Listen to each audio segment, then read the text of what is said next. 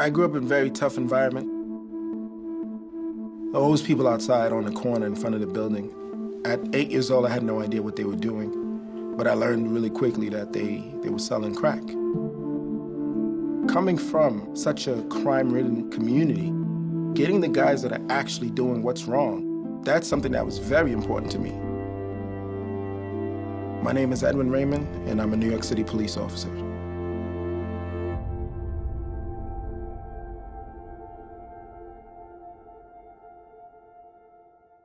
When I was really young, cops were the guys on TV, the good guys, the guys that caught the bad guys, the guys that were there to save you, the guys that were there to help you. When I was 12 is when the Abner-Louima situation happened, just a few blocks away from where I grew up. And when I learned exactly what happened to Abner-Louima, I was just shocked. Cops, they do this? This is crazy. About 2 years later is when Amadou Diallo happens. That one was just as shocking. 41 shots, I couldn't get my mind around that. I decided to join the NYPD to help fix many of the issues and the perception of cops.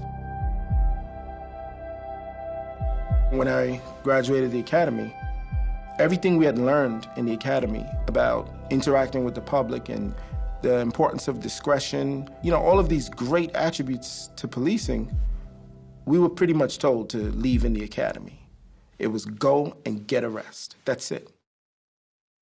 I was assigned to the Transit Bureau.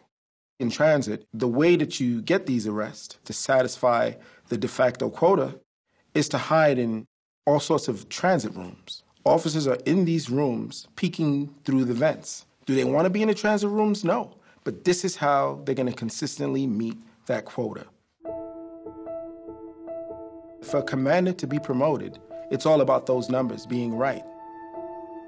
No matter how much crime increases, if arrests and summons increase with it and surpass it, you're doing a good job. It generates revenue for the city, those summonses. After school, 2 17-year-olds don't have their Metro cards, so they walk through the exit gate. That's quota food. But that's also a 17-year-old who's a year from college. You've affected their life in a negative way for maybe decades. I felt that I have to do what I can do to change this.